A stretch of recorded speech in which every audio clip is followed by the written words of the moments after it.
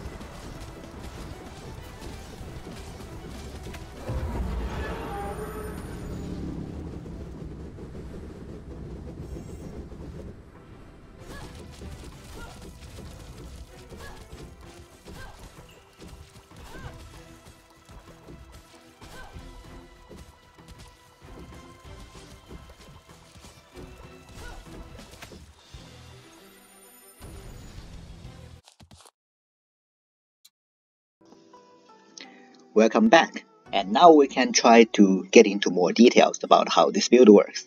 So if you have watched that video, so-called Fire Tornado, or say most overpowered build in Tale of Immortal, I know that's clickbait, the title, but yeah, it is very powerful, that you have to admit. So it's very similar to that one, and both of them requires use a true damage. So here we are mostly using Cloud Shifting Palm with internal injury debuff, and we use this to apply the debuff, quite a lot of stacks of debuff to the enemy, and then each time we do attack to the enemy, they will suffer true damage. Now, in that build, the philosophy is use the Fairy Flame and damage amplification, so that each time we hit the enemy, the true damage will be a big number. Well, this one is a slightly different philosophy, that we are trying to maximize the attack frequency. So it's the same thing in the Fire Tornado, that we are using small whirlwind, wind motion and wind ultimate to generate a lot of whirlwind which tracks the enemy. And in this case, we are using Verdant Quills, this special wood R&B skill, to generate a lot of small wood quills to hit the enemy. About Verdant Quills, well, there are a few things we need to talk about. First of all, it is a special skill. That's a weird way of saying it, but you need to be a woman and you need to choose a special outfit so that you have this special nature destiny, which will replace Entangling Thorn, that special skill, into Verdant Quills, and you need to finish the game to trigger the Nitrian special ending. Basically, you take the elixir from Nitrian and then fight against Hengtian. You win against them, but then you still die because of the elixir. Then you get a special ending, which is a bad ending, but then, yeah, you have to go through that to get this thing. Second, so a special thing about this, so what does it do? It generates a lot of quills, or let's say fallen leaves, and yeah, it is a lot of attack frequency. That's why we're using this special skill. If you look at each, it's like each of them deals 48 wood damage. That's transcendent. That is literally, you can ignore it. But men really want to use it because it can trigger the thing, right?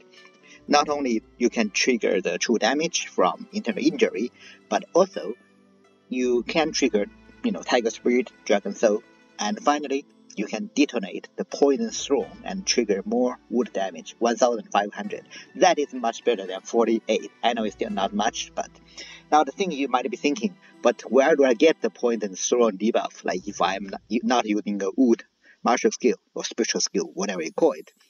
Well, that's the thing here. So let's look at with it the 10th sub-skill here. If skill is cast when there's only one enemy, it will automatically put 6 stats of Poison Storm, which basically gives you more damage, right?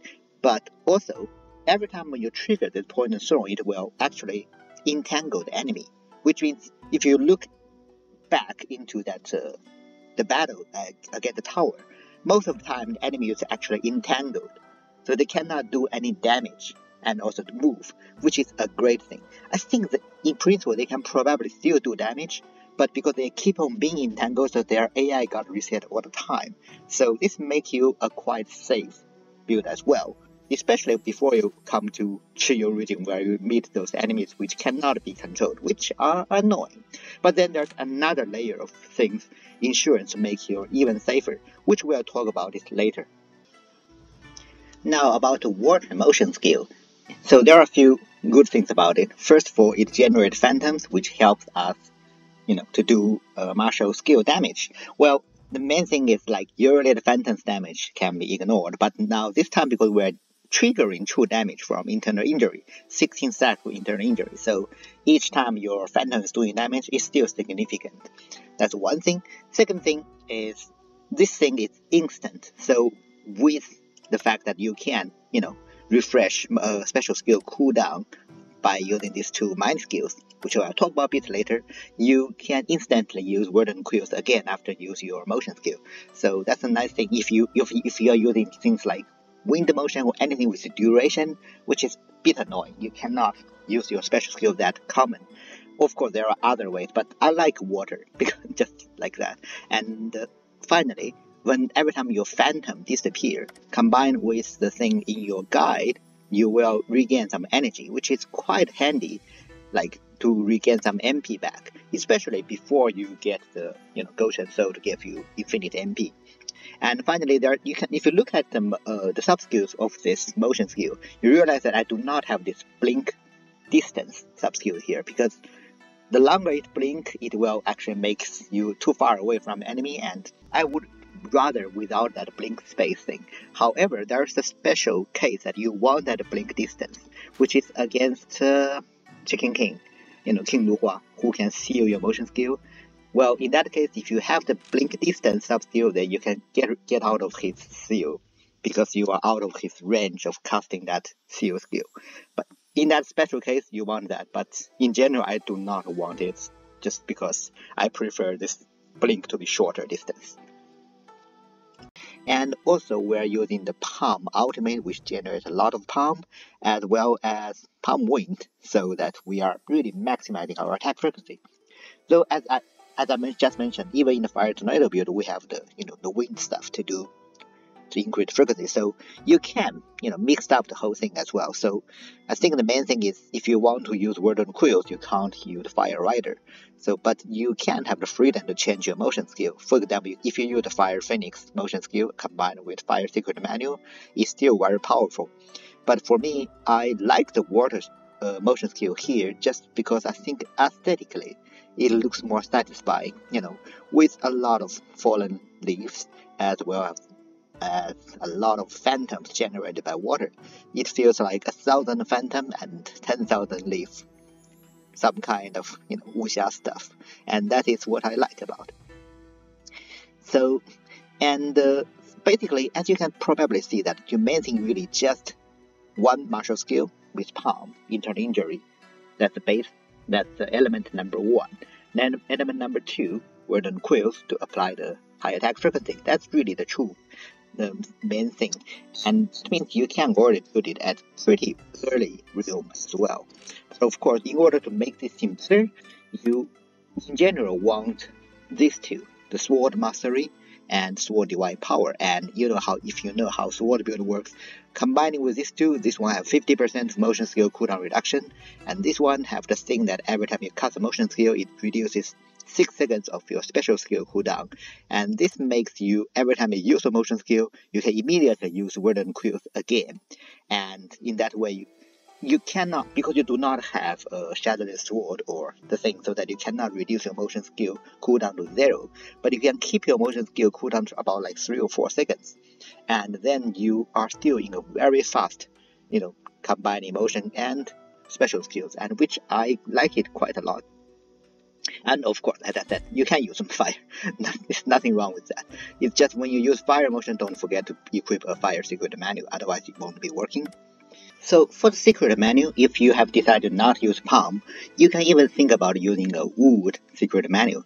And I think the sub-skill is not here, but you know that basically every time you detonate poison thrown, it will grant you a flower spirit, which is actually pretty nice, because if you have that flower spirit and you have the thing that every time you enter the battle, you automatically gain flower spirit or automatically put poison thrown on the enemy, which is just another way to put poison thrown, because again, when you use your motion skill to generate this phantom, it will also put 1 stack of poison thrown, right? And the main thing about this is like you can actually get quite a few flower spirit, the buff on yourself. So your attack might generate a few little flowers. So it's kind of nicer aesthetic way. And also, in that way, you might even consider using a wood motion skill, which will summon more flowers when you have 6 stacks of flower spirit. Though I don't think it's that easy to get 6 stacks flower spirit, but so I haven't tried it myself. But you're welcome to give it a try. Maybe it might be fun. Now, what else are there? So, right here we are also using this thing. If you look at the right side, the Soaring Tide. So this is a transcendent set, which basically allows you to generate a super palm wind. And because I'm not using fire secret manual, I'm using palm secret manual, which also allows me to plus 3 stacks of internal injury. And this, you just need 2 sets to make it work. You don't even need 4 sets. And yeah, if you still want to use fire secret manual, just put, this sword and sword is there. So, but then you can put in something like compendium or sutra. Just get 2 sets of the Soaring Tide. Then you got Super Palm Wing, which is pretty good. And especially, basically, it actually can be used for any build, as long as you have 2 sets of Soaring Tide and have the Palm Ultimate, which allows you to generate a lot of Palm Wing below you and below target. And you can do a lot of damage with Super Palm Wind, and it's also pretty high frequency as well. But this is, of course, transcendent stuff. Talking about late game stuff, of course, you can use Roc with its ethereal power, which can reduce your cooldown of your RMB special skill as well, which is, I think I've already showcased this a lot of times in my Let's Play of Immortal playthrough. So, yeah, I think that's mostly the thing. Now, talking about Red Destiny, again, I forgot to claim this, that most of the builds, the main thing is really about skill combination. Red Destiny was never that important. Maybe it's essential for some build, but yeah, it's not as important as new players tends to think they are. But hey, here let's talk about it. In general, you want to consider Nirvana. It's in general good with new, and Blood Power again in general good. You know that.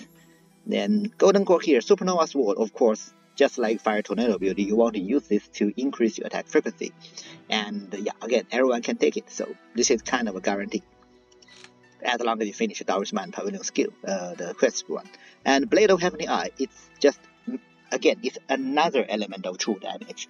It's basically, if you don't want to use Palm, Internal Dream Palm just with Blade of Heavenly Eye, you can still make the thing work. So, let's say if you are starting the thing and you want to use this build, but you do not have, you are not sect leader, you do not have Palm in your sect, etc. Get Blade of Heavenly Eye, it still works. And what else was there? Combat Expected, oh yeah. This one, Bare Hand, then that's important because I want to use the Palm Ultimate. But again, this is something like addition, not an essential part of it. I like it because it makes aesthetically more satisfying for me, with a lot of palms, a lot of fallen leaves, a lot of phantoms. Yeah, if you want to use palm, yeah, definitely get this. What else was there? Here I'm using Goshen Soul because it's infinite mana, and always I'm better. You know, this kind of skills, destinies is just like, okay, it's good to have, even it's okay without it as well. Same thing goes Deeper Tail Footwork. Well, this thing, I think I want to talk about just, let's say, so this basically allows you to have 50% less damage taken after 5 seconds costing a motion skill. And we just talked about with the sword, your motion skill cooldown is pretty short. So you are always in 50% cooldown damage reduction, but also Sword Divine Power allows you to, within the 2 seconds where you cast a motion skill, to have 80% damage taken, so it's really make you really tanky as well. So this is kind of insurance for you to not die. But actually, that's the thing I want to talk about. When I saw that thing, I remember.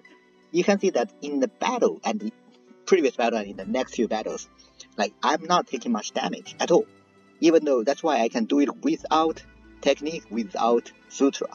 And the reason of that is because we have a lot of attack frequency, right? Like, first of all, we are dashing through, so, and there are shadows for us to take their enemy's target. But also, we are doing a lot of attacks, which means with the attacks artifact spirit, this guy, Cangya, and notice that I didn't even unlock everything, okay? This allows you to, every 100 times you deal damage, you receive 3% of shield. You receive a shield with 3% of vitality. And yeah, basically you are just having shield all the time, which cancels boss attacks. That's why I can do all these, things without taking any damage. But of course, it's just nicer to have another layer of insurance here. 80% and 50% from here. And for this, of course, you want to use sword because 150 times, that's like instant. You got that more than 100% of damage amplification.